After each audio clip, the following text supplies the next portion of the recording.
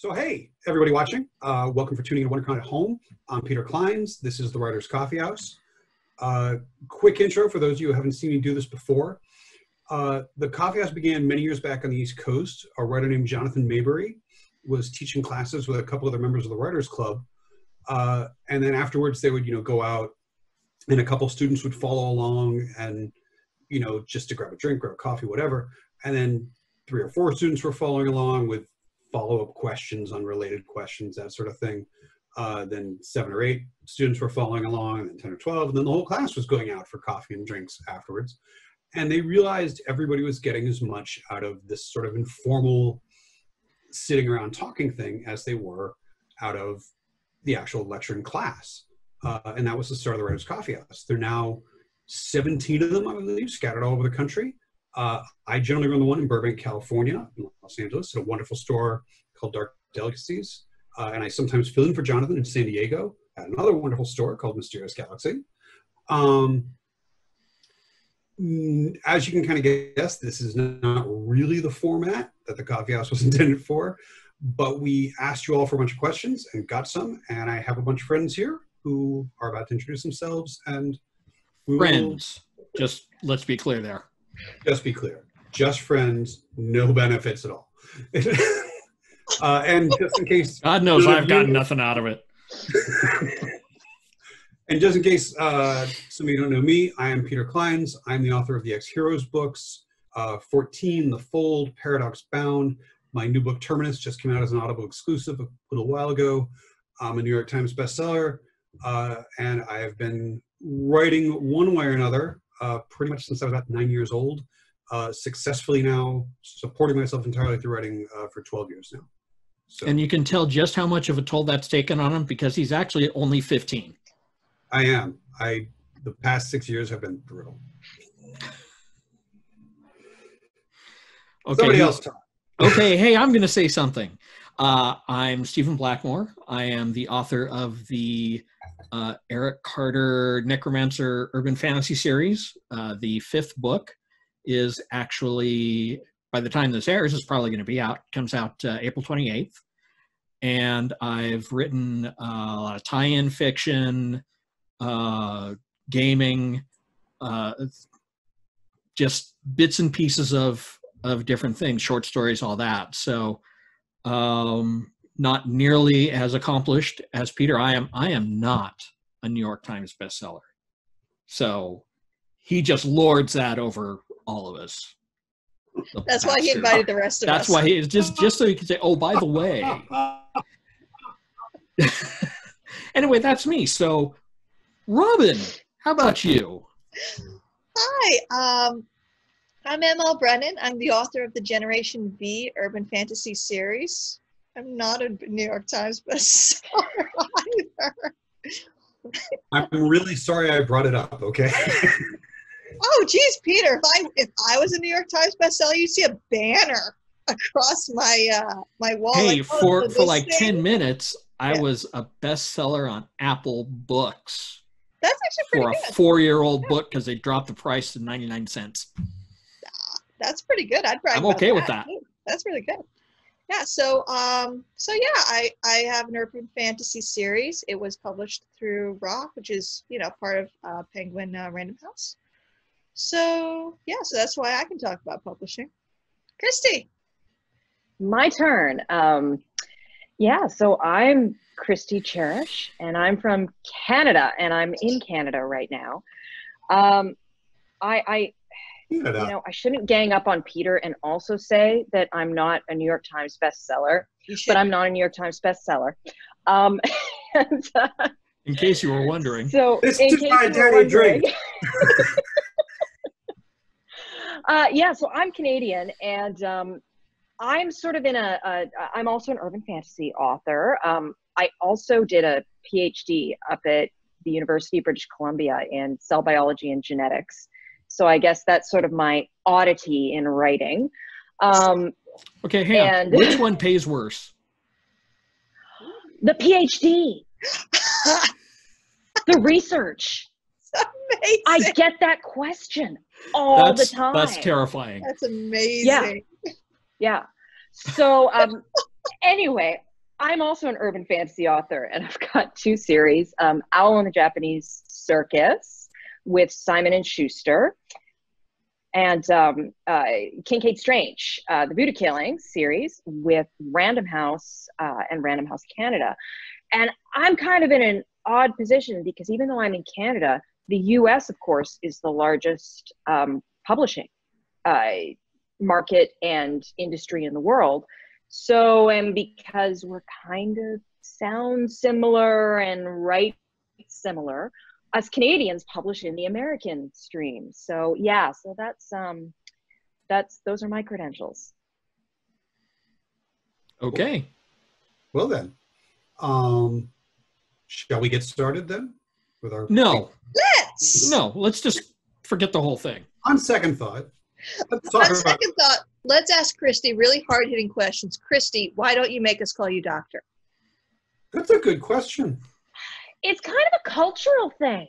So we don't. Like, I mean, first off, it's not a research industry here. Like I'm like I always meant, like I mentioned, I'm a geneticist to, you know, when it comes up in conversation, I mentioned cell biology and stuff, but to sort of walk in and say, I'm Dr. Charish, it's not really applicable to the writing industry, because Yeah, you're not totally a New York different... Times bestseller, for example. There you go. Yeah. So but Kristi, I it's kind totally would make people do that. I mean, I have a terminal master's degree, and if there was any title attached to that, I would literally make people call me that all day long. the next American conference that I come down to, just for you, I will make everyone introduce me as Dr. Charish. That would make me so happy. I'm going to make sure everyone introduces me as bachelor's degree Peter Clines. An educated prole, Stephen Blackmoore. Baccalaureate. ML Brennan, MFA. All right, let's go over some of these questions, shall we? Questions for the panel. So we got a question from Roma. I've heard conflicting info re multiple submissions. Some people say it's okay because you can withdraw the other submission if you get accepted, while others say no, absolutely not. What is your take? Well, what is your take? And the first question goes to you, Stephen Blackmoore. I say submit it all over the place as much as you possibly can. There's nothing stopping you. There's nothing, if one person comes back and says, hey, yeah, I want this, great. If 3 people, even better. Yeah, I think just shotgunning it out there is a better idea than, you know, doing it piecemeal. That said, making sure that you're actually, you know, getting the right audience. If you're writing a horror novel, don't send it to a nonfiction publisher. You know, I mean, things like that. But yeah, I would say don't hang on to it. Just get it out there. I think this actually depends on what you're writing, because if you're writing short stories and you're writing books, there are actually kind of different rules in place for both those. Like if you write a book and your agent is sending it out, it's actually really expected that they're going to be sending it to a lot of different publishers at once, trying to get them to start bidding against each other. They actually expect multiple submissions in book publishing. Short story can have kind of some weird different rules. I think it's stupid to only submit to one person at a time anyway, because first of all, it might take you like 7 or 8 months to hear back from a magazine. And sometimes and often that answer is just like no. And it's like, great, I waited 7 or 8 months for that form letter. No, I wasted a lot of time. So I always did multiple simultaneous submission. And I ran into it a couple times where it was accepted at a place and I literally had to send letters out to everyone else saying, thank you so much for your time and consideration, but it has been accepted, you know, for publication elsewhere. And invariably, I got very lovely letters back saying, hey, congratulations, we're really happy for you. Good for you. And this was actually even at places that had please don't simultaneously submit in their like stuff. Like everyone kind of understood that if you're doing it one at a time, you can literally spend years shopping around a single story and still only get through like half a dozen magazines. That hurts. That just hurts to hear. It does, doesn't, when you think about, when you add up all that lag time. So I think that it's kind of like you have to look at what's accepted practice in what you're submitting. Like, are you submitting like a cozy mystery book? Are you submitting a nonfiction like serious biological study by Dr. Charish?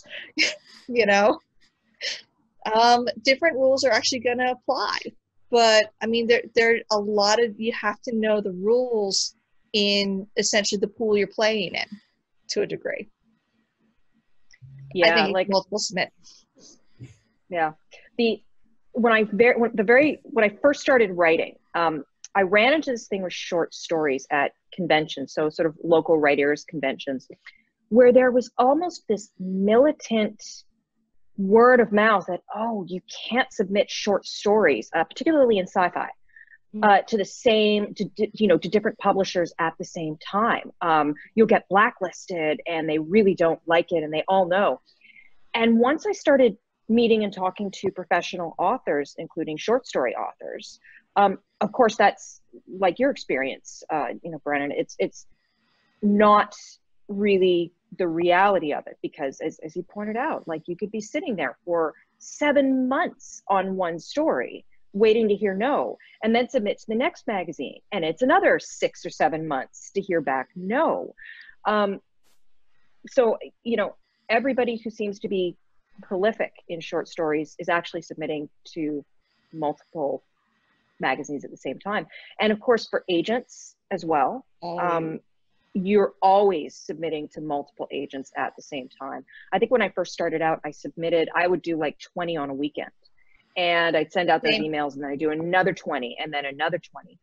And the only thing that you have to be aware of is once you have somebody ask for the manuscript, they might ask for an exclusive on the full manuscript, but that's still not saying that you shouldn't be submitting to agents and sending out your query letter still, because they haven't offered representation. And all they've asked is, could you let me know if anybody else requests the whole manuscript? So yeah, absolutely simultaneous submissions. I think the only thing, and I think all of you kind of touched on this,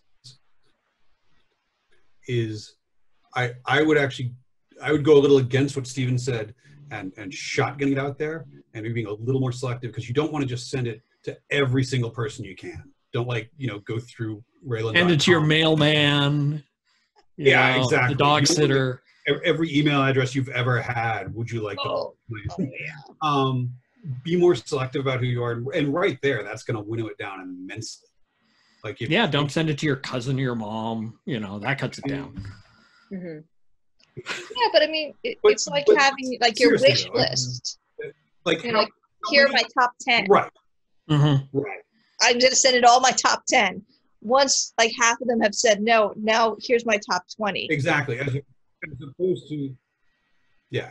opposed to, I have found every fiction publisher that I can, and I'm sending it to everybody on the off chance Harlequin really wants my sci-fi horror story. Hey, you never know. You probably do in some cases. Yeah. For these purposes, you do. So, who's got another question? I think we handed handed a bunch up. Yeah, this question is from Carrie. This is, how long and how many failures did it take before you got published? I'm sure we all have lots of fun stories about this one. Let's start with Kristi this time. Okay, so I want to preface this with no publishing journey is the same, and there are no hard and fast rules. Kristi, you got published first try? Yeah. So I didn't know that.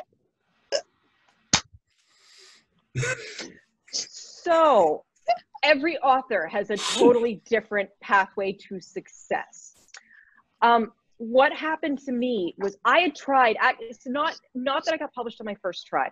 I was trying to write short stories, and everything I wrote as a short story got just rejected. And so I was writing my PhD at the same time.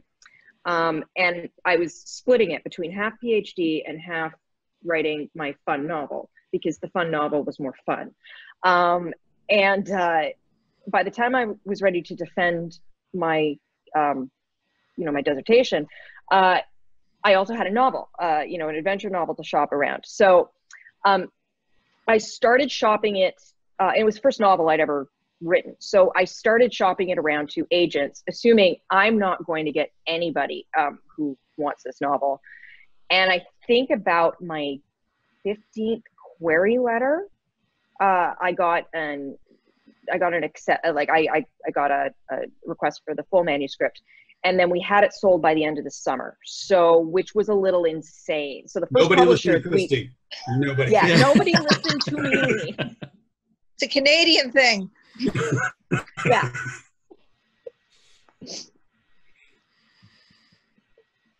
Okay. I'm going to be quiet now. Kristi's story of triumph. She's over there, I'm raking in money. It's just backing up the money truck from all this too. Okay, well, I can go to the other extreme with this. I've been, like I said, trying to do this for ages. I got my first rejection letter when I was 11. And this is for Comic-Con, so a lot of people know this. I actually tried submitting a comic script to Marvel Comics, and not knowing any better, I sent it to the editor-in-chief, who at the time was Jim Shooter. And many people will be shocked by this, but I actually got back a very nice personal letter from a guy who very clearly understood he was writing back to an 11-year-old. And I can assure you the story was very clearly from an 11-year-old.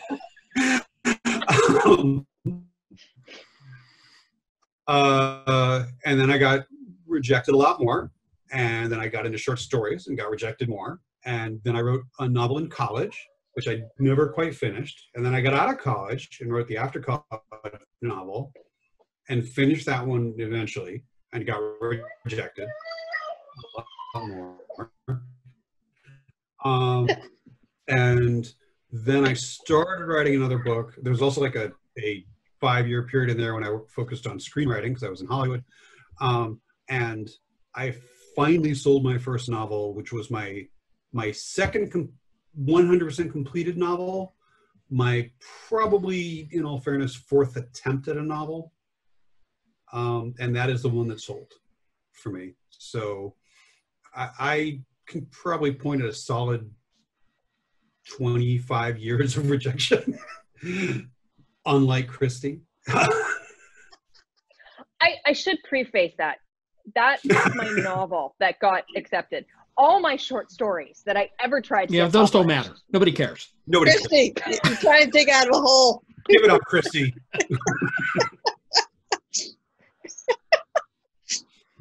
I think there's a question in this that isn't being asked. That is, and I don't know how to phrase this, but when do you discourage? Stop. Yeah, when do you stop? With being just getting so like, screw this. I am done. And I remember I was on a sort of an email ring with some other authors. This is years and years ago. I had first book, finally got an agent with it, and it was out being shopped. Okay. And it's been like 6 months. And I'm bitching in this email chain about, oh my God, it's 6 months. At what point do I just stop? Do I just say, hey, you know what? Cut the losses, walk away. I'm done. And I get an email from one of the other guys saying, yeah, I get that. I've been thinking about that too. Mine's been out there for 6 years. And I went, okay, I'm the here. I get it. But it's a very real thing about being discouraged and going, I can't do this, or maybe I can. And, you just keep doing it. Peter, just your experience getting with acceptance and rejection and so, and we all have rejection stories.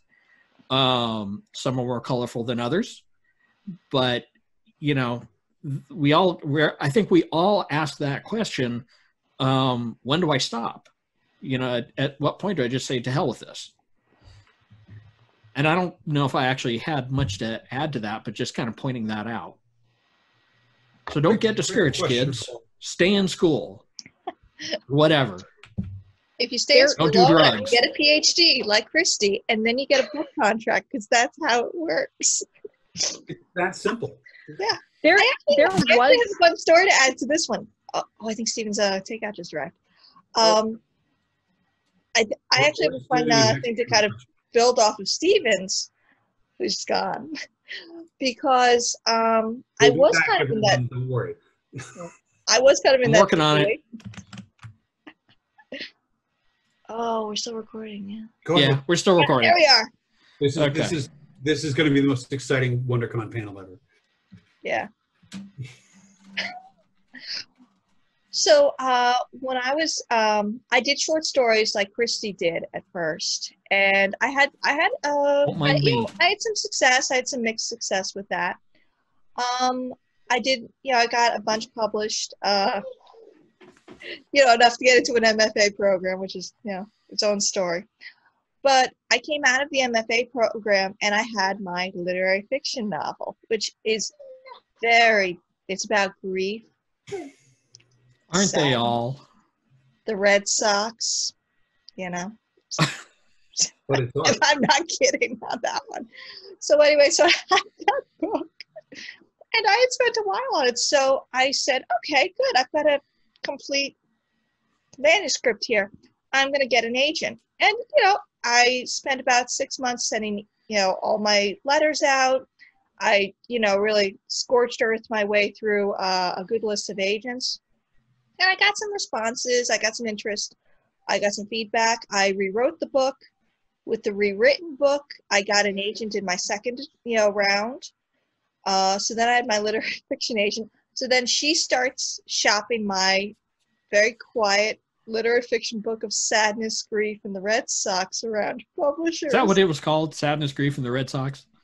Pretty close. That's not a bad title, actually, in a way. I mean, that's better for than literary my fiction, title. especially. There's a lot of cancer in that book. So anyway, so she's trying to sell. A lot of sadness, a lot of death. Oh my God. There are at least 2 suicides. I mean, it has only everything 2 that a great American novel should have.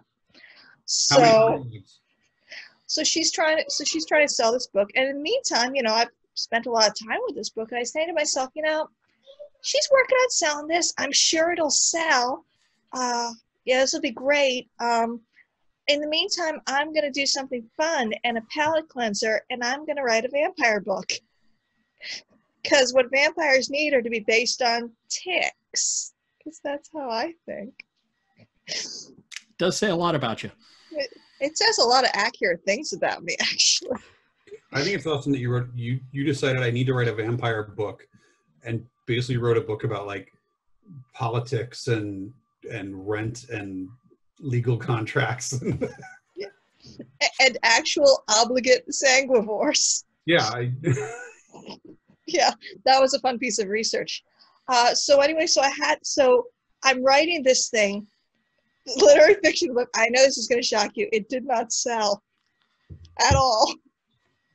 So I go to my agent, who is a very serious literary fiction agent. And I say, well, that didn't work. Can I interest you in my urban fantasy vampire book? And she's long pause.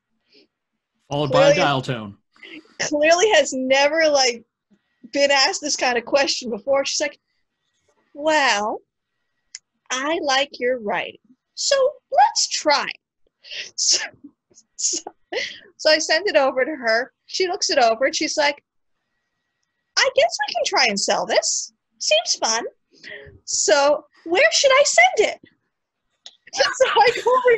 That is not something you want to hear from your agent. It was not a comforting thing, but she was, at that point, I had an agent in hand. So I was like, we can do this. So I go to my bookshelf and I literally start pulling down similar books and saying, well, Rock publishes these. So-and-so publishes these. And she's making a list. Like, oh, okay. So so she sends it to this short list of 6, like the big 6 at the time. And they took it. So we sold it within a month. And that was the start of what was a very interesting experience for her. Out. So funny. And I mean, that's fantastic. Isn't that amazing? But I mean, but in order to write the book that got published, I did have to, in a large way, kind of detach from the first book that I had spent a lot of time on and put a lot into. That to a degree, you have to at times set things aside and say, let me try something else and just either clear my head or I'm going to try something else, rather than kind of keep on this other one that maybe needs a rest, or that, you know, maybe I need to kind of let sit and stop really following this all the way down. So yeah, there's a lot of disappointment in publishing, and sometimes there are some hard choices, but ultimately I think it's one of the nice things about it is it's probably one of the few professions where you can really do it till you're dead. Basically, there's, you know, it doesn't matter how unsexy we start looking, we can still write. So, some of our cases have always looked. I've always, yeah, exactly. Yeah. Very few people say, oh, I don't know, you're too old to get into this writing business. I mean, we need a young ingenue for this. I was quick thing for everyone here, 38 when I sold my first novel. Kristi? If you don't mind putting yeah, I'm just thinking, 2015, I got to work back because I've stopped remembering. After 40, I stopped remembering how old I was turning. Stephen, pressure. 40. 35-ish, 36. I was 29. So I beat Kristi on one thing. But I was so happy because literally I was like, my God, for another 3 months, I actually could be put on a 30 authors under 30 list. Such were my ambitions. That's, yeah. You could still put that on your website and on your, you know. We could just make up a website that said you were one of the 30 under 30. I think now would have to be the 40 under 40, and I'm running out of time on that one too. Authors who are not dead. New question. Okay, this I got this one right. Think so? Yeah. Yes. Coming from Matt, can you explain the writer-agent-publisher relationship? At what point should you look at getting an agent? Finally, do you need to wait till you have finished a novel to start the process? Last question first. Yes. Yes, finish the novel. 100%. Yeah. Also, just really quick, for anybody watching this who has finished a novel and is close or whatever, you wrote a novel. Congratulate yourself. If nothing else, you did something that the vast majority of people will never do.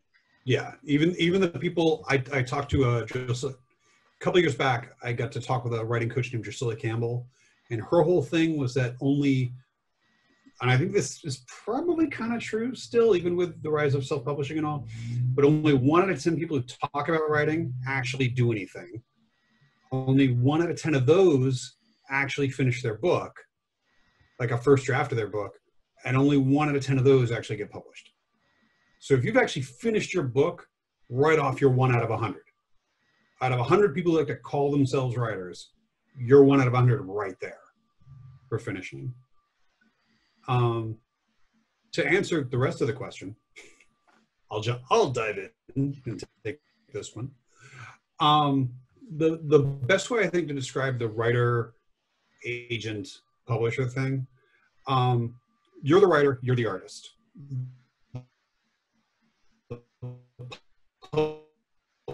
Publisher is the big times before, some of you might have heard it. There's a Richard Matheson quote that writing is art. Peter, publishing is selling you as may many want to back copies of up. that art as possible. You may want to We back lost up a little because bit, your image and recording, it froze, and so WonderCon I editor. know it was brilliant. Whatever you said was absolutely brilliant. But could you do it again? It was, and I can't recapture it. So ephemeral. Richard Matheson quote that writing is art, publishing is selling as many copies of that art as possible. Publishing is the business half of it. Your agent is your business partner who's your go-between, so you don't have to worry about the business. It's basically just a huge relief. I sold my first 4 novels without an agent. There were contract issues that I didn't even realize till later. One of the great things about having an agent, I don't have to worry about any of it. Your agent is the one who will go in and fight for you contract-wise, business-wise. You don't have to deal with any of those headaches. That's basically the thing. Your agent is sort of your ultimate go-between. It's not saying you never have to talk to your publisher. I have a really good relationship with the editors at Audible who I do stuff with. I have a really good relationship with the editors at Random House that I do stuff with. I talk to them all the time, but it's also really nice that every now and then just sort of step back and let David, my agent, step in and say, so by the way, Pete's a little upset about this. Or, you know, we were hoping we could do this. Or, depending, Pete needs more time. That's my take. Yeah, that is the really nice thing about the agent relationship is, first of all, you know, your agent, the way that the system should work is your agent gets paid when you do. They get a percentage of the money that you get. So therefore, it's in the agent's best interest to make sure you get the best contract possible, because that's the most money for that agent. So there's an incentive for the agent to be doing their best job for you, because you should never pay a penny directly to your agent. They get a cut of what the publisher gives you, your signing amount, your royalties. Your agent gets an X amount cut of that. So they don't see money until the day you do, and they don't get any money until you get money. So that's kind of what keeps that relationship kind of balanced. And there are pluses and minuses to those relationships, and sometimes they don't work out. But when the relationship is working the way it should, your agent is, first of all, they're your advocate, and second of all, they're your heavy, that they get to go in and have really tough conversations with the publisher, like, no, we need more money, or more author copies, or I have found this thing in the contract and that's shenanigans because I know what a contract means. And you, the author, just get to sit there back there kind of like, yeah, my agent's working it out. Can't wait to work with you, editor. So you get to sit over there and just have a nice kind of creative relationship with your editor, while your agent is there like, yeah, you know, actually going over like, we should get more money. I'm going to make him give us more money. You know, that kind of thing. And so it's a really nice relationship. It would be nice if we had agents for a lot of things in our lives. You know, like you never have to go in and ask your boss for a raise. You'd say, I'd like you to talk with my representative, you know, Doreen, please. You know, I'm going to step outside, you know? So that's the relationship that you have with your agent. Once you have your book, and again, this can be different in different genres and different kinds of writing. Poets never have agents because they're poets. No. Is that a sick burn? I can't tell. I never read Oh, poetry. it is a harsh burn if you've ever been in a master's writing program. I actually know a poet and he doesn't have an agent. I have heard rumors of poets with agents, but yeah, I don't think I've actually seen one in the wild. The poet laureate probably has an agent. Yeah. Yeah, I mean, they get that as part of the poet laureate package. I mean, it's tough. It's tough life being a poet. Don't get me wrong. That's why they like reading so much. Ooh, I just did it again. So There anyway, are no poets who are going to be watching this, so I'm going to get so many angry poets. Yeah. I'm going to get angry sonnets on You're going to Twitter. get angry poems. Angry That's what you're going to poems get. on Super Twitter. angry haikus coming your way. Ooh, so vicious in their subtle use of language. So yeah, so nonfiction, writers are different. Generally, if you're going to be going traditional publishing, you really ought to have an agent if possible. Once you complete your book, then you go through the agent hunt. Once you get an agent, then you and the agent will start working on trying to get a publisher together.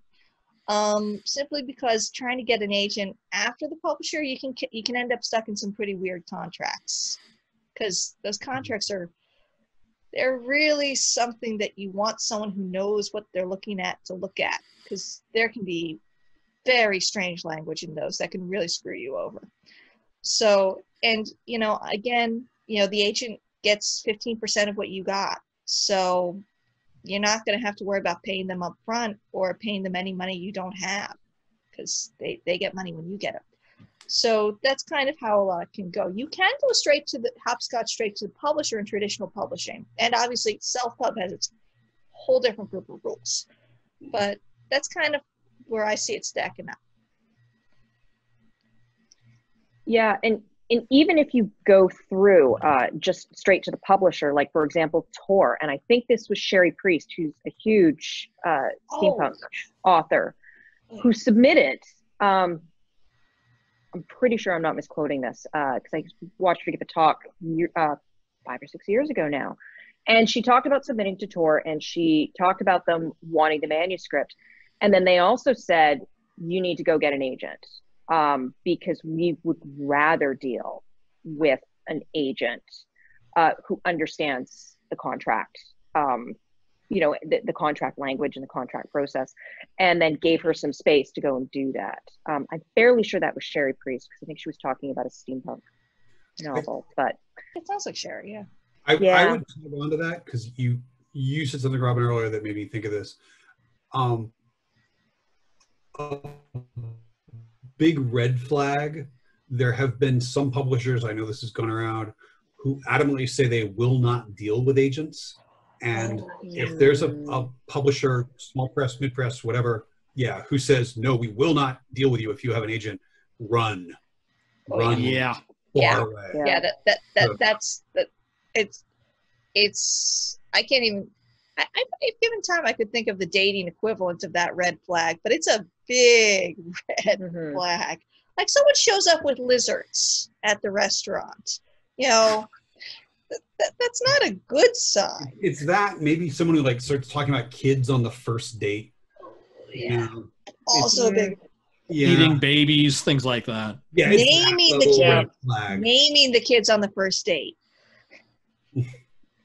Then eating them. Stephen, do you have thoughts, agents, all that?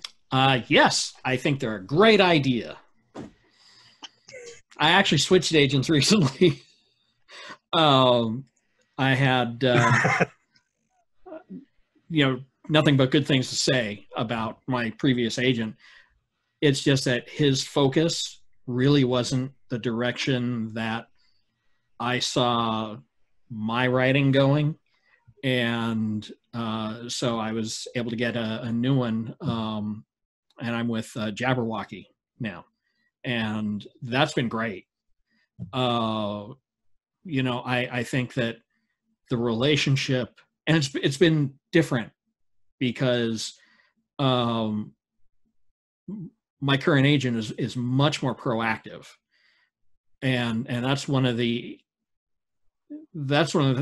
benefits, I think, of having not just an agent but a good one, is they aren't just looking out for you, but they're actively looking for issues in the contracts, or just, hey, I heard about this thing over here, are you interested in this, and so on. And not that my previous agent didn't do things like that. He just had a very different focus. And so a lot of those opportunities didn't show up. So yeah, I think the agent writer publisher relationship, the agent is the go-between has worked out really well for me. Yeah, and I think that's all I have to say. Stephen brought up something really good there too. If you're not happy with your agent relationship for whatever reason, it is a contractual relationship. You can say, hey, I want us to decouple and I'm going to go seek other agents. I mean, it's easier than breaking up with someone because it's actually kind of, everyone kind of understands the ground rules going in. I did eventually make the decision to leave my literary fiction agent, much though I love her, and I do owe the publishing of that book to her. We did eventually reach the point where I realized I probably should find someone who knows this field. It helps. It helps. Bless her. She was ready to retire soon anyway. It really did work out for both of us. That's probably a good thing right there, that if you, I mean, obviously the question was asked, I think, with the idea of if I'm looking for an agent, do I need an agent, whatever. Your agent is your business partner, your partner. They are going to be co-signing contracts with you. They are going to be, representing you in many things. Don't, just because somebody, an agent comes to you, don't dive at them like, oh, thank God, finally an agent. Make sure this it's somebody who's right for you. Make sure it's someone you feel comfortable with. I mean, I can't speak for everyone. My agent, actually, to sort of prove his worth, worked for me as my agent for free for 4 months. Like, he set up our entire first book deal just on his own to prove he could do it and prove he was like a good agent for me. So, I mean, I'm not saying every agent's going to do that with no paperwork, with nothing, but make sure it's someone you feel good about if you're getting an agent. So, because you are making a legal partnership with them.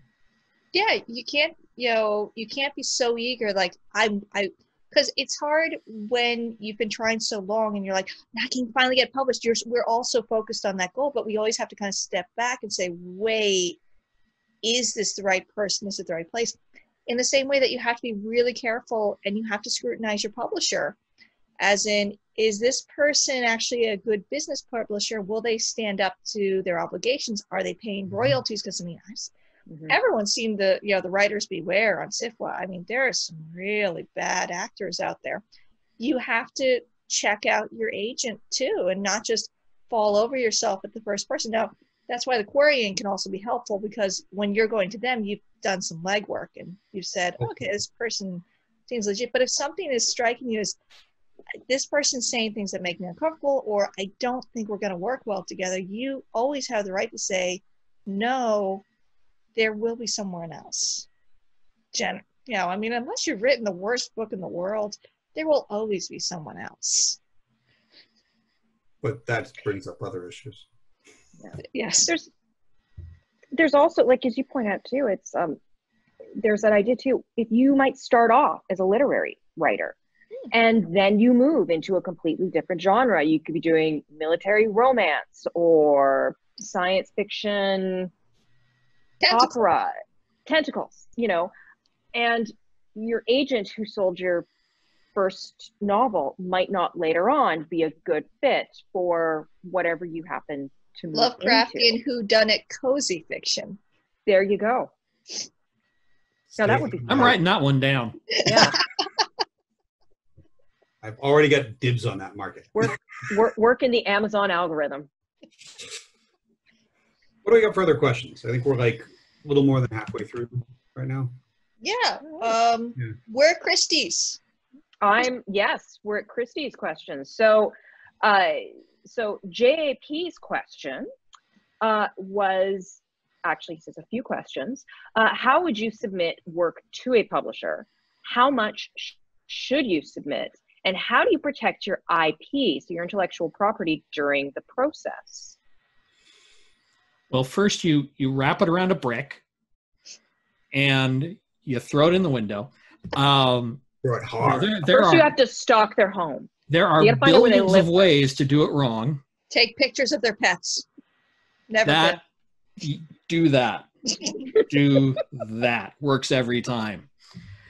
Well, with the Lucky for a walk the other day.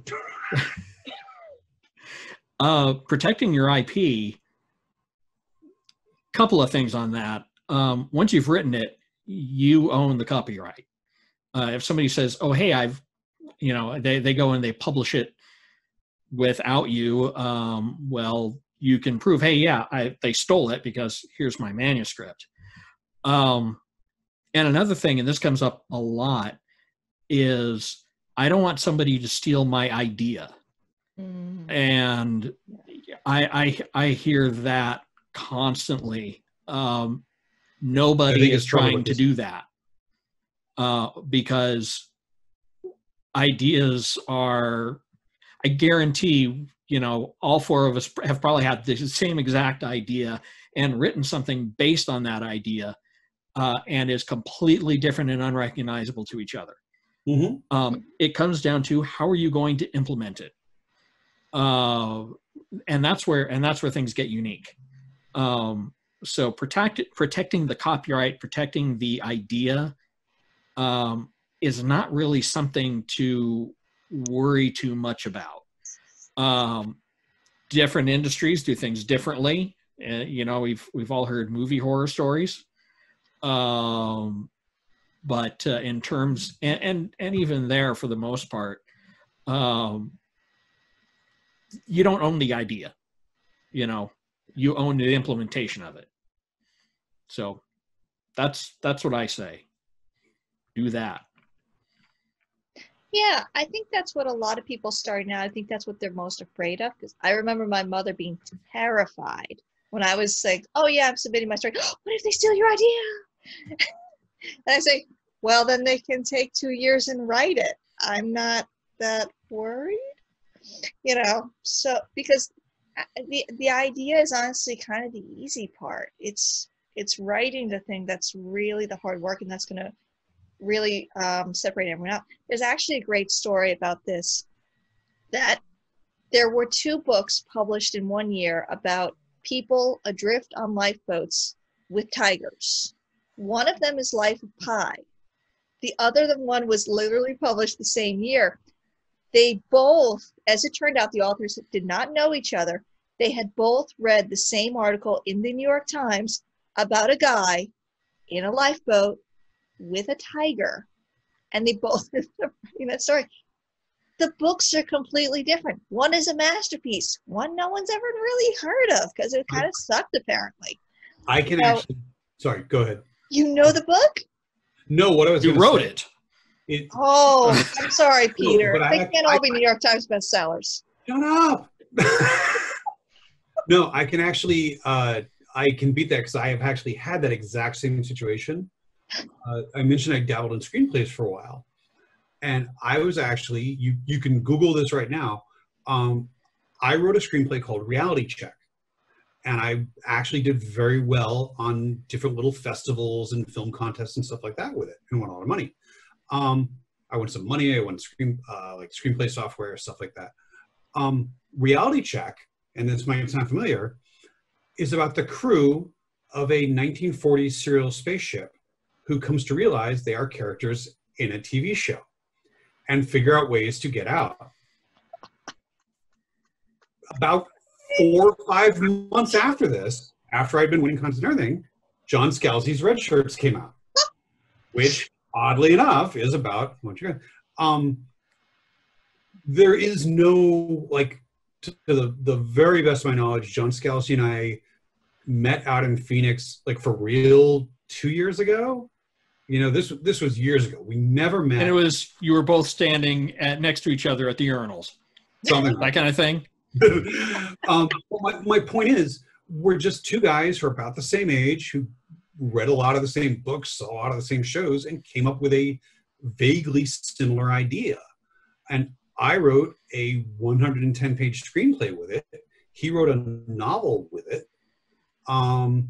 It happens. I actually got deposed once when I used to write for a screenwriting magazine because a guy was suing Sylvester Stallone. And I had interviewed Sylvester Stallone over, he had written The Expendables. And then I suddenly got all this legal paperwork from this guy who was suing him, who was convinced Sylvester Stallone stole his idea for The Expendables. There's a lot of parallel creation, and it's honestly just parallel creation. I also think I remember someone telling me this ages ago, and I can't remember who it was, but the people who are most worried about getting their ideas stolen generally have the ideas least worth stealing. So, you know, if my big thing is like, no, it's about a bunch of people in a zombie apocalypse who are trying to reach a safe zone. Yeah. I came up with it on my own. Along with 10 million other people. Yeah, you know, it's... Who all He thought played of it Left 4 first. Dead. Yeah. We thought of it first. We all have ideas. We all copy ideas. And like Steven said, I mean, right now, if I did a modern take on Dracula, Steven did a modern take on Dracula, Robin did a modern take on Dracula, Kristi did a modern take on Dracula, all of us would be writing very different books. Brennan's Dracula, for example, would be a giant tick. Yeah, pretty much. I write what I know. I'm in New England. Ticks are really scary out here. But the fact is, none of them would be Salem's Lot, which was Stephen King writing a modern day version of Dracula.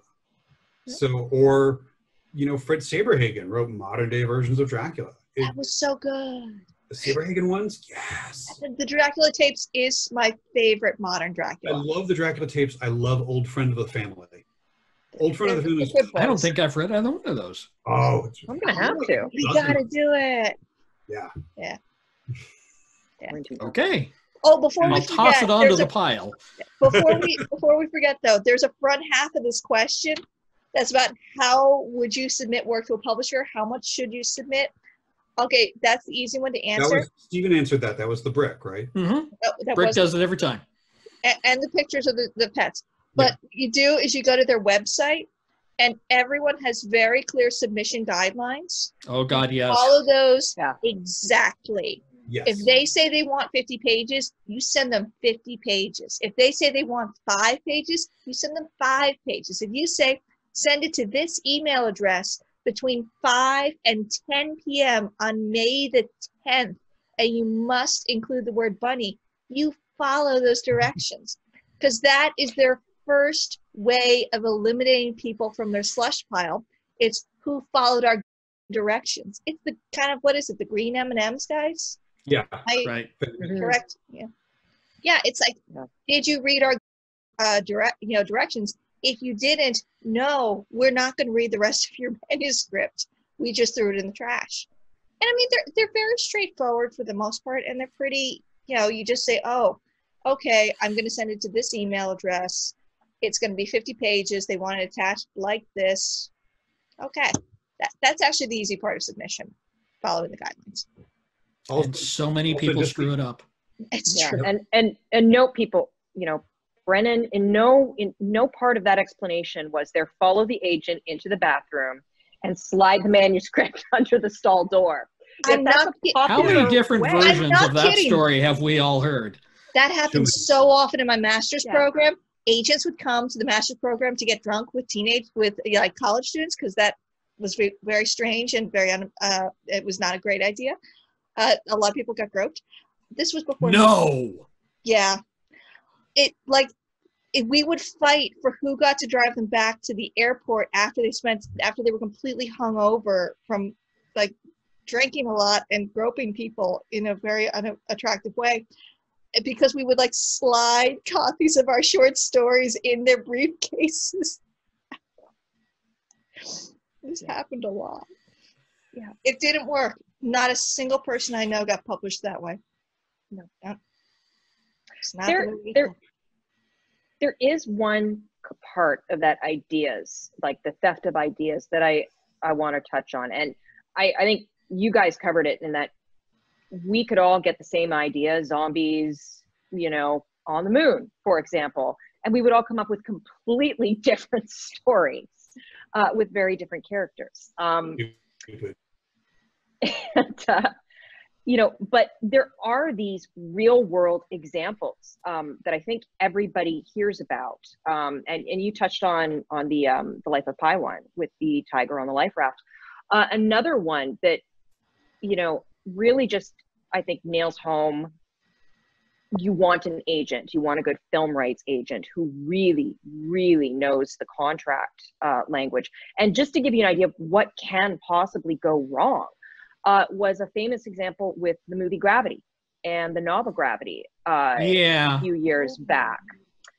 And when you know, so on the surface, if you read the news articles, we could, but, you know, a summary of it would be, if, you know, if you looked at the news articles and you looked at what people published, you know, about the story, what you would see is, oh my gosh, you know, Warner Bros. Stole her movie rights or something. That's what you see with some of these articles. Yeah. But if you actually, it wasn't it. But if you read under, that's what got the, you know, the clickbait rights.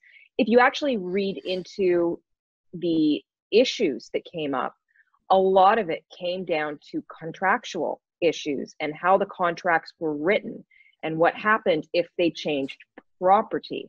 So it's a very, very gray, murky, it's not a clear cut and dry thing. So for protecting your IP, get a good agent, get a good film rights agent. Yeah, and yeah, Kristi's absolutely right. And in terms of, you know, I think we all, I shouldn't say that. There are people who were born way after me, but like the difference between Babylon 5 and Deep Space Nine. Yeah, they're both, you know, they're space stations and they've got aliens and there's a wormhole right there. And when you start lining those things up, you're like, my God. But then you look at these shows and they're so different. You know, it's not just about space station plus wormhole plus aliens. There's a lot more going on. I mean, one of them had Ivanova. Important point. 5 people got that joke who are watching this. But they're so excited and they're feeling they're feeling like they're part of this right now. I think it's my turn for a question. Yes, it is. Let's go through the list. This one is from Jessica. How many revisions do you go through before you know your draft is ready to send to an agent or publisher? Personally, I think it's a very I think it depends on you. For me, I tend to go through about 5 drafts of something, and some of those are questionable drafts in the sense of like my first drafts are super, super messy. And I leave like, it is not unusual to go through one of my first drafts and there'll just be big notes, you know, like ask Kristi about the science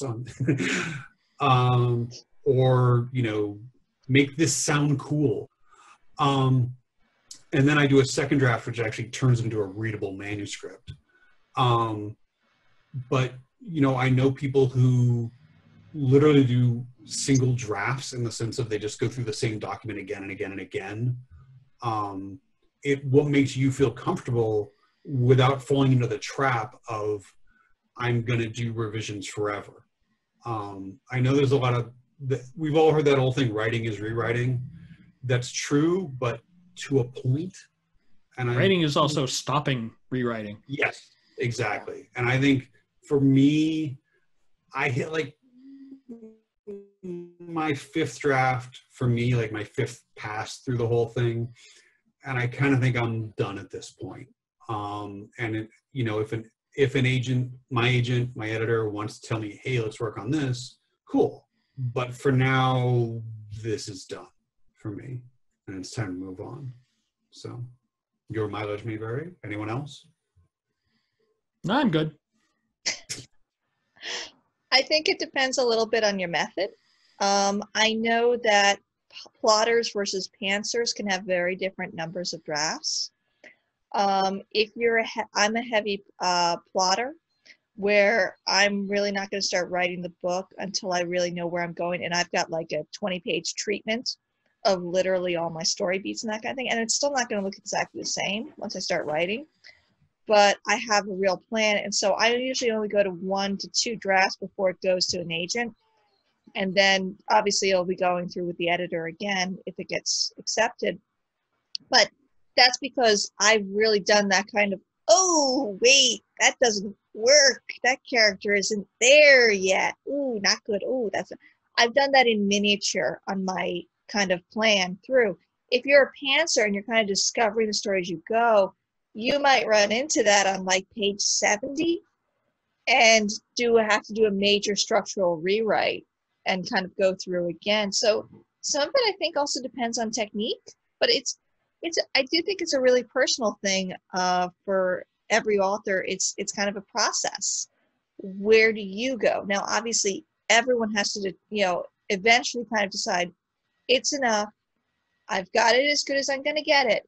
Now it's time for other people to read it and to kind of send this thing off and try and find it. It's publishing destiny. But yeah, I think some of it can also depend on, technique. So that's my thought.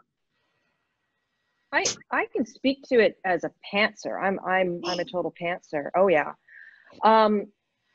But I'm kind of a pseudo pantser. So I'll write the first chapter. I also write first person narrative. So because I'm writing first person narrative, I'm often putting myself into the head of a character and then I'm writing from their perspective. So what I'll do is I'll come up with the first few chapters and I have an idea of what the story is. And there'll be a bunch of scenes that I want to have. They're sort of my little arc points that bounce along, and I'll go write those, the important ones. And then I write the ending. So I know what my ending is going to be. And between that and those scenes that I've kind of fleshed out, I'll fill in all the blanks. And that's what takes me a really long time. So I'm not really going without a complete, like I've got a bit of a parachute on there. So I at least have points I know I need to make. Yeah, that comes down to process. When it's time to stop, it's when it's interfering with you finishing the novel.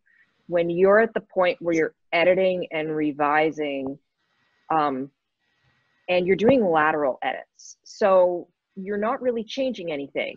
You're just swapping in something maybe different. Or for myself, if I'm not thinking of a better scene, I'm not thinking of a better conflict, I'm just swapping in something else that substitutes. So it's very lateral. And at that point, I'm fiddling, yeah. And at that point, I'm just doing myself more harm than good.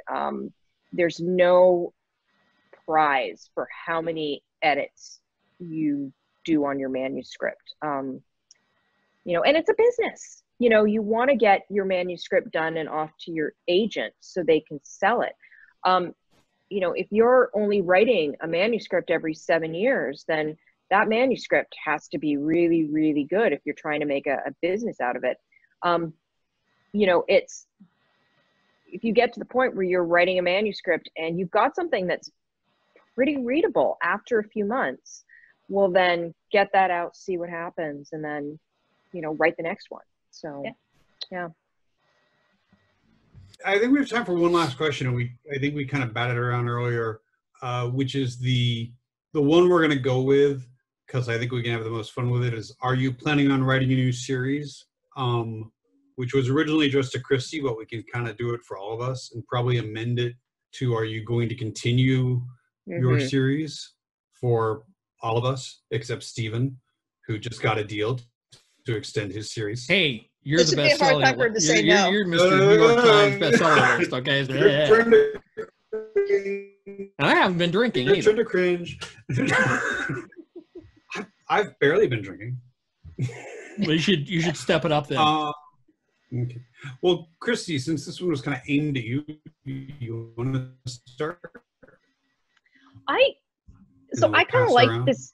Yeah, I kind of like this question because we've all gotten it to a degree. I think any author who's ever done a series has gotten this question, and it's, are you continuing the series? There's an adjunct we can talk about after that, an adjunct or follow-up question that usually happens. And in my mind, I've been thinking about this actually for the last day or so, and there are really only 3 reasons why you don't continue a series. And 2 of the answers to that are kind of exotic. And the other one is the usual reason.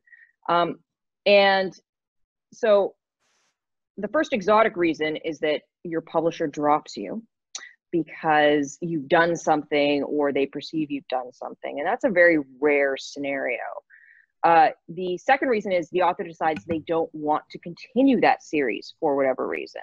And again, that's usually not a set in stone one. I've seen authors who have said, I'm never writing another book, in this series again. And once they've gotten enough money offered, then they're more than happy to continue the series. And that comes down to the reason that the majority of series will either continue or halt. And it ties into the idea that publishing is a business. And is it profitable to do another book in this series for the publisher and the author? And it doesn't mean the book is bad. It doesn't mean the series is bad, but the math is not going to work out. So that's how I figured I'd open it. Do you guys have things to add or expand on in that? That was a great opener, Kristi. That really covers. I think it's 100% accurate. Amazing. It. How you got a PhD, Kristi? Look at it laid out. Dr. Charish. No, I think you laid it out really well. I've been lucky, as Peter pointed out earlier. My Eric Carter series is continuing. I got signed on for 3 more books, which are 6, 7, and 8. 7, 8, and 9, or technically 8, 9, and 10, depending on how you look at it. I did a standalone that takes place in the same world, and that was actually my first book, and it has not done great. But that's the one that got me my agent and the series, and kind of set some things up for the rest of the series. But yeah, so for this, technically it's nine books, is what it will be, provided that I don't, die before then. Whether or not there will be more, it's going to come down to the math.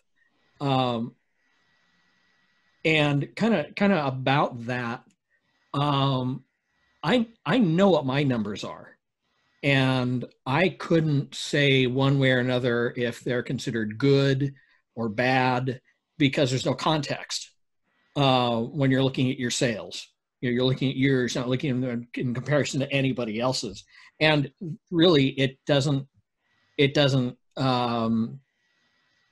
equate, simply because you're talking different authors, different followings, different genres, all sorts of things like that. But the math is done the same way. And I can only assume that I've made enough money for them that they are allowing me to continue. For the first 2, for Dead Things, which is the first book in the Eric Carter series, that's done the best. I earned out on that one, but earning out, of course, does not necessarily mean they made a profit.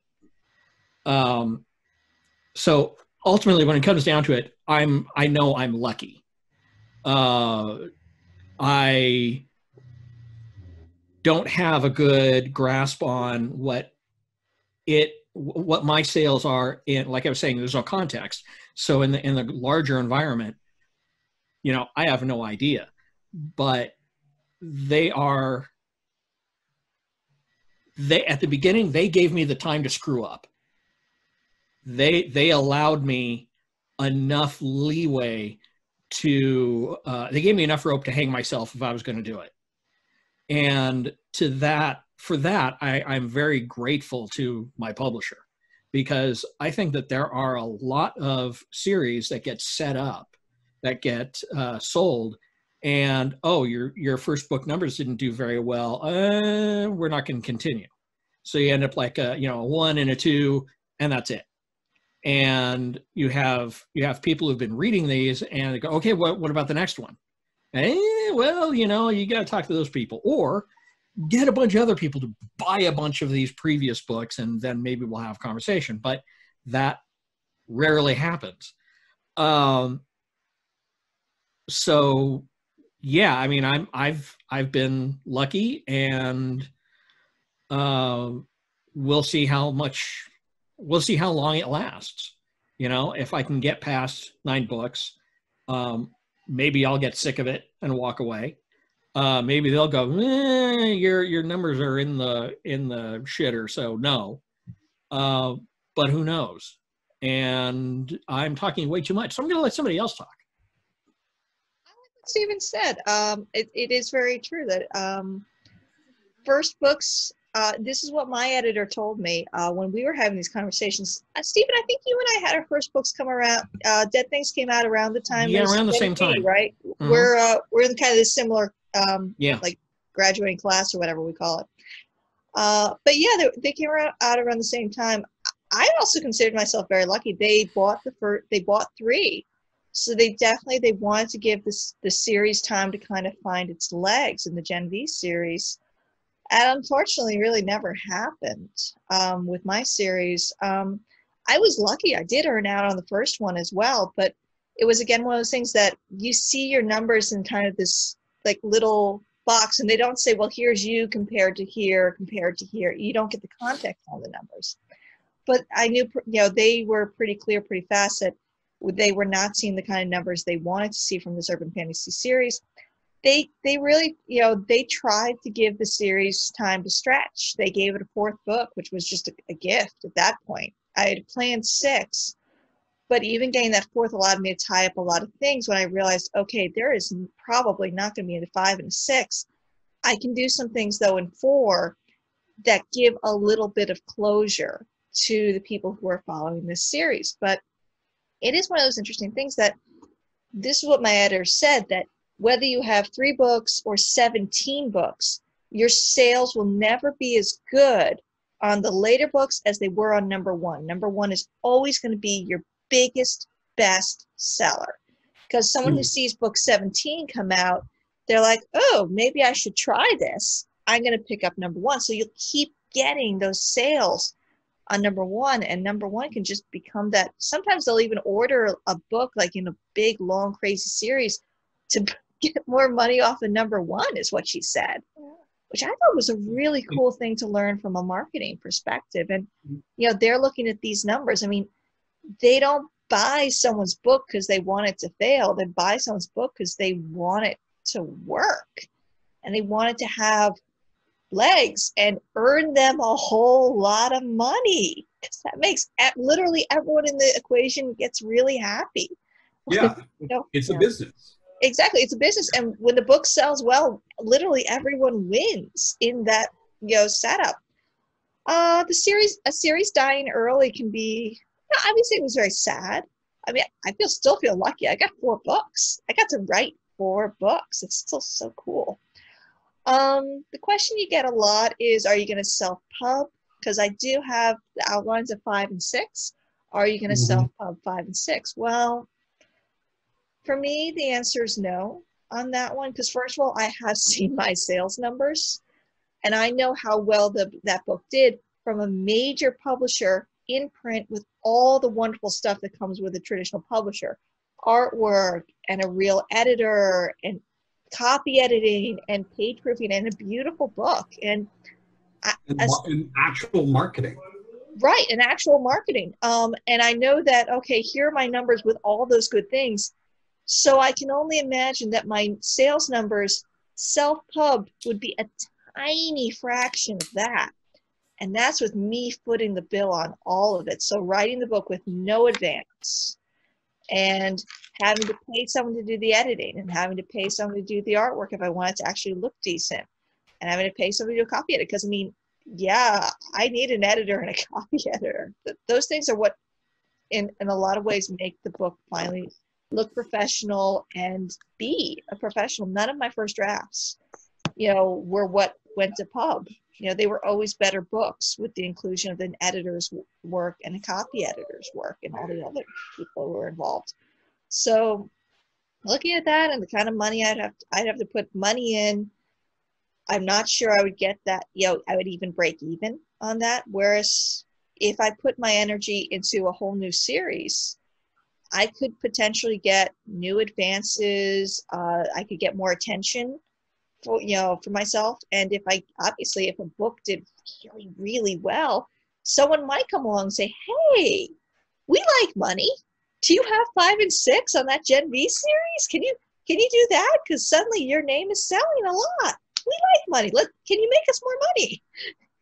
So it's one of the things that when you look, if you're someone who likes things that come with a traditional publishing system, and I'm one of those people who likes the traditional publishing system. I mean, self-pub has its applications without a doubt, and it has people who work well within that system, but I work well in the traditional publishing system. So for me, a new series is what kind of makes sense. So that's where I've been putting my energies lately on kind of creating a new series that's, very fun to work on in the time that I have to work on stuff. And I just think it's a better use. We all have very finite amounts of writing energy we've got here. And so putting that energy into something that could sell and could have a whole new start and bring fresh eyes and also be something really fun, as opposed to something that got kicked around a lot and had a really kind of scrappy time of it. It might not be vampires, but still could be fun. So I think that's a good point you brought up about the time. Just because one thing to consider is that if you're going to self-publish it, that's working on that is time you're not working on something else. So it's not even just that I'm going to work on it and, to feel very comfortable and that I feel this is the best it can be.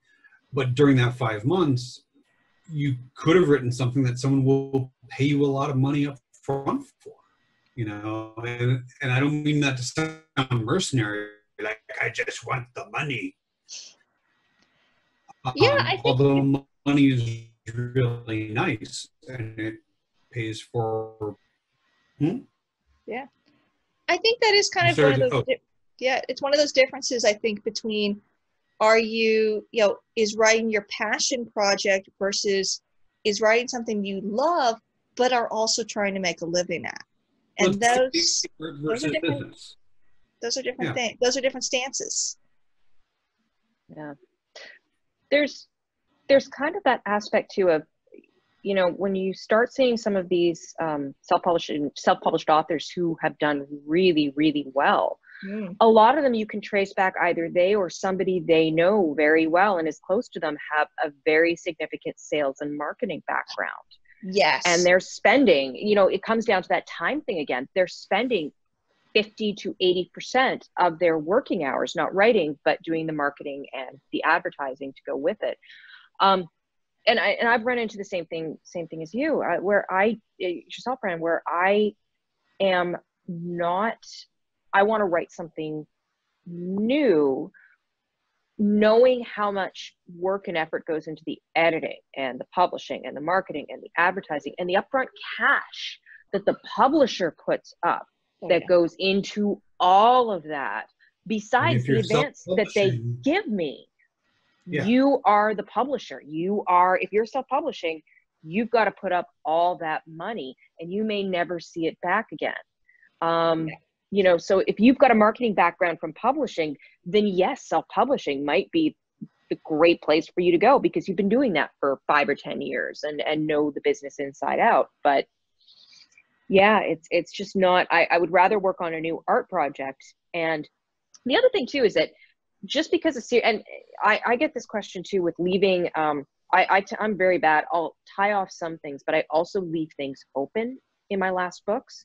And the reason is that there is not to be mercenary, but there is no benefit to me as the writer and the artist tying off a series that I may not be finished with, because there are all sorts of other rights that you know, that my agents are working on all the time. There are film rights, there are TV rights potential, there's foreign rights. There's always the possibility that your book has a resurgence years later, and people become interested in it. So yeah, there's you know, there's always the potential, but you know, you can always work on something new.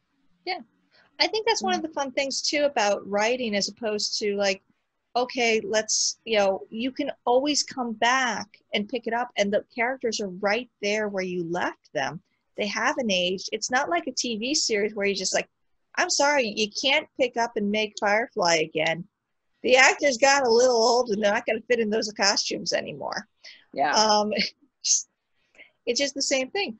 And if you tie it up to try and tie it too tightly, actually it's really cool. I just read the new Anne Bishop. She wrote her Black Jewels series, Dark Jewels series, which is an amazing series. But she did it, and then she, a couple of years back, did a short story collection where she kind of tied things off even tighter than she had at the end of the original series. And then like a period of time passed, and she clearly decided, you know, either she got interested in it or someone offered her like a boatload of cash. Maybe both. It's a great series. It sold really well, and Anne Bishop's an amazing writer. So she has just released a book that's clear. It's a return to the world. It's picking up the characters. And you can, in the first bit of that book, you can see her kind of like, oh, gotta untie some of these knots a little bit. Got it. Because she's picking up and she's going in a new direction. But she tied it so tight in the last book that you can see her unweaving just a little. It's a good book. But it's kind of interesting from that perspective, that you could see from that last one she didn't expect to go back. I don't know Anne Bishop. Caveat, I don't know Anne Bishop. I'm guessing. But it looked to me like at the end of that last book, she tied it really tight. She clearly didn't think she wanted to go back. And then she kind of said, wait, if I do this, and then you can see her like, gotta undo just a little bit of this. Did I not mention Jerry was here too? I think that's a good point. One thing I see a lot, I don't know about all of you, is have you ever gotten that whole comment of like, well, I'll read it when the series is done. I don't want to start a series in case you don't finish it. Yeah. Which I've tried explaining to people, like, that's not the kind of series I'm writing. And they don't seem to grasp that, you know, I'm just writing books that involve the same characters. It's not like I have some 14-book master plan that, you know, we're going to get to the end and find the big lever that lets you shut off the zombie apocalypse or something. I don't know if you've ever dealt with that. And I try explaining to people, again, like you were saying, Robin, you have to buy the books. If you don't buy the books, they're not going to pay for later books. Yeah. And if they're not paying for later books, I will write something else because this is how I make a living. So yeah, it's kind of a bummer to have to explain to people that, listen, okay, I understand in a reading perspective that you might hate the feeling of getting cliffhangered and never getting to see the end of it. That does suck. But at the same time, if you take that stance that I only read completed series, that's another series that might never get its completion, because as the books are coming out, the publishers are keeping really close eyes on that number. And if it doesn't do what they're hoping, they will cut the cord on that series. And it might not get, I don't know, the 10 books or even the 6 or the 8 that it might have gotten to kind of go to its full conclusion. Very few people really roll in with, this is a set, you know, 3 books. It's done at the end of 3, no more, no less. And, you know, for the publishers to go, yeah, sure, absolutely, I'll buy it all in one. It's the complete series, and it's never, you know, that's all there is. A lot of us tend to be. I I don't think I know any first-time author except Kristi, probably, who walked in and just said, I have a 4-book series that I want to sell. Like, I think it's really tough as a first-time author to sell a series. You can probably sell. Didn't. You sold a book with series potential. Yes. Same yes. with me. Yeah. Same here. I had the first book written, and I had the first book written. I was happy with it. And in the conversation that you have with the publisher, when they're like, "Ooh, we like this," and you're saying, "Yes, you do." The woman who became my editor, Ann Sowards, she in an email said, "So we're really interested if you have a series. We don't want just a single standalone book. We want a series." And the answer is always yes. And exactly, I said, absolutely, this is a 3-book series. And she said, that's wonderful. Can you get me specs for book 2 and 3 on Monday? And I said, absolutely, I can. And that was a very frantic weekend because I had not thought at all of it. But I wrote those specs over the weekend. And I didn't sleep for 72 hours. I didn't. But what's hysterical is that's basically the 2 and 3 book that ended up happening. I was on fire that weekend. But they saw the specs. They saw the specs and they're like, "Oh yes, we will buy that." And then I got paid for 3 books, which was even better.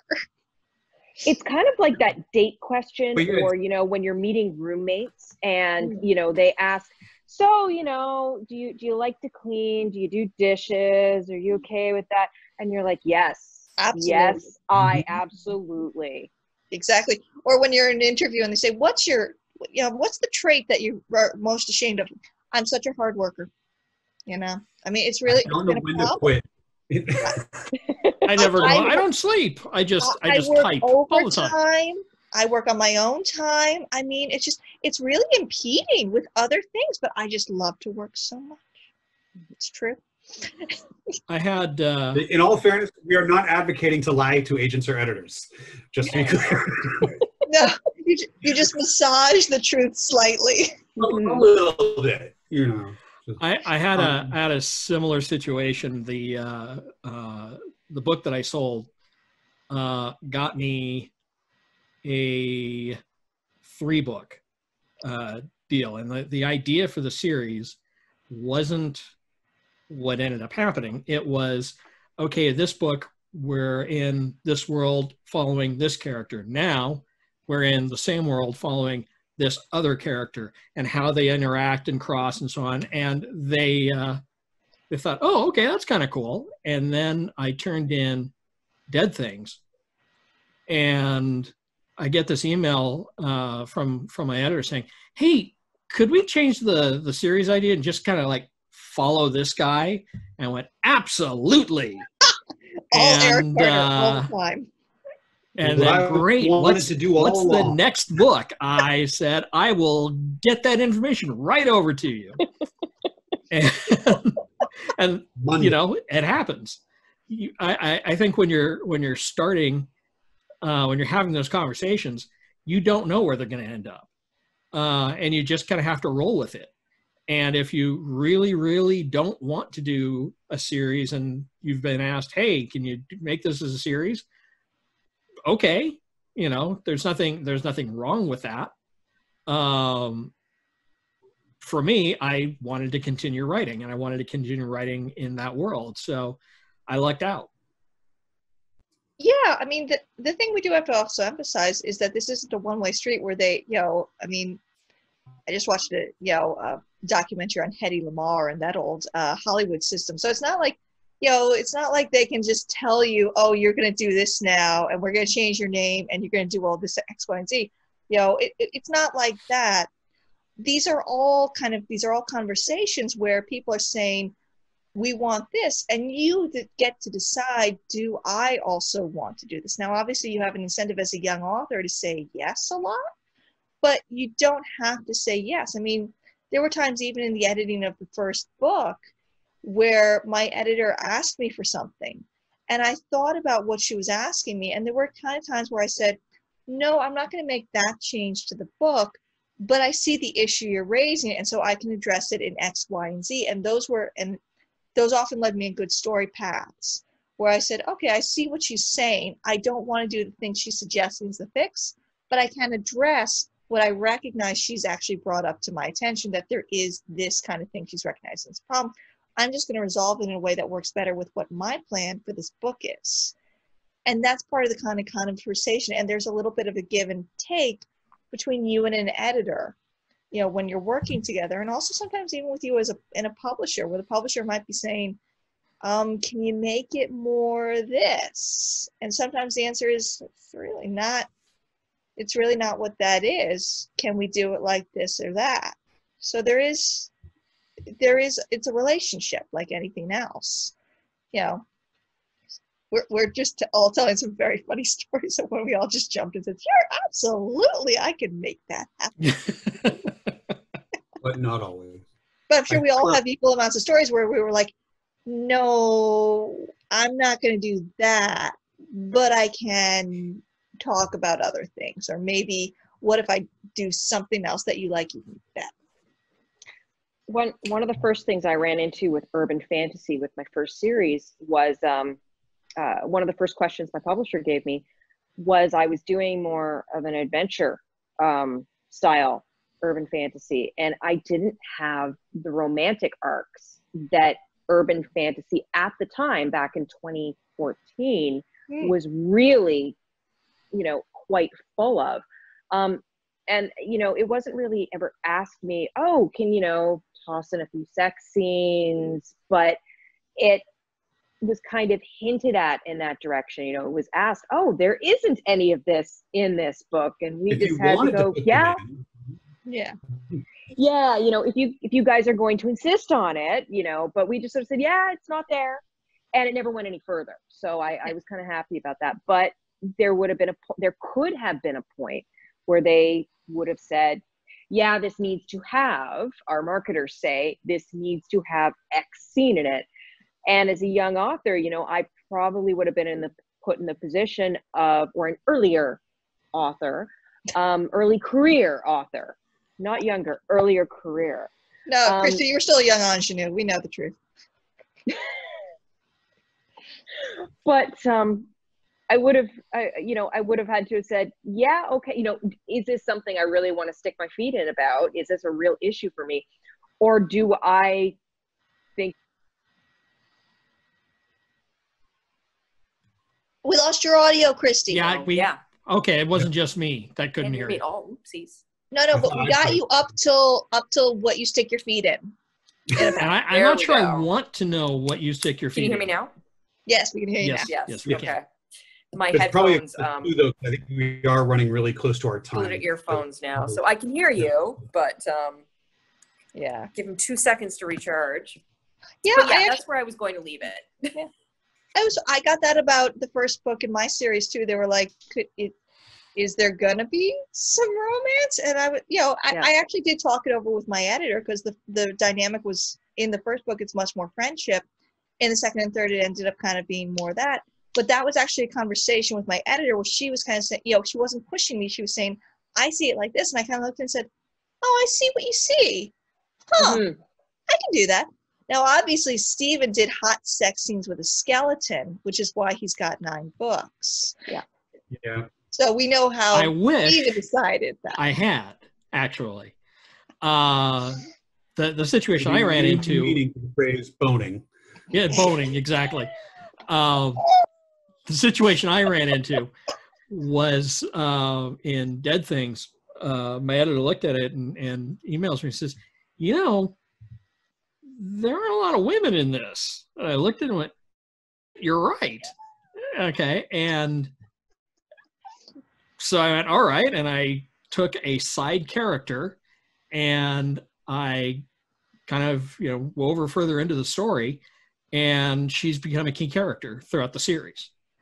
And now I'm looking at some of the other books after that. I mean, I think I took it to heart so much that I think in the last one that I just turned in, besides Eric Carter, there aren't any men in it. So that's the thing I have to look at.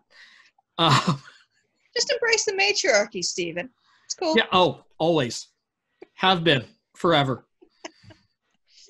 All right, we should wind this up so WonderCon doesn't cut us off. Not that we don't think WonderCon would do that, because we love WonderCon. So anyone, where can everyone be found if people liked what you said here? Where can they find you, Kristi? They can find me on Facebook by just searching for Kristi Charish, Charish, on Twitter at Kristi Charish, and you can, if you follow Peter, often you'll see me, well, or Stephen and Brennan, you'll see us all, tweeting back and forth occasionally. So, and on my website, KristiCharish.com. So, yeah, a few places. Okay, I'll go. Usually a ditch down by the tracks. I can be found. My website is boringly StephenBlackmoore.com. On Twitter, I'm S Blackmoore. Should be fairly easy, but it is 2 O's, and a lot of people seem to screw that up. Which means that I'm also confused with the royal botanist of the UK, Stephen Blackmoore, with 1 O. That was the most amazing day on Twitter when we all realized that. That was, I loved it. It was a disappointment for me, I have to say. Sexual dimorphism in flowering plants. I wrote that. Yeah, mostly you can find me on Twitter. And that's, I think, it. Yeah. I also have a boring webpage, mlbrennan.com. And yeah, I am most active on Twitter these days. I have a Facebook account, but I don't do it as much. My Twitter handle is confusingly at Brennan ML, because ML Brennan was taken. I had to set all this up like a couple months before my book launched. So that's why it's a little confusing. But yeah, I'm mostly on Twitter, and if you follow any of these other 3, you will eventually see a lot of annoying comments from me. A lot. Too many. So many tabs. I'm Peter Clines. Peter Clines on Twitter, at Peter Clines. On Instagram, at Peter Clines. I also have the boring website, peterclines.com, which is so boring. I don't think I've done anything with it for ages. It auto reposts like updates to my writing blog, and that's it. So I think that's everything. So where is your writing blog? My writing blog is actually an old Blogspot blog, and like we've been talking about, I'm so lazy.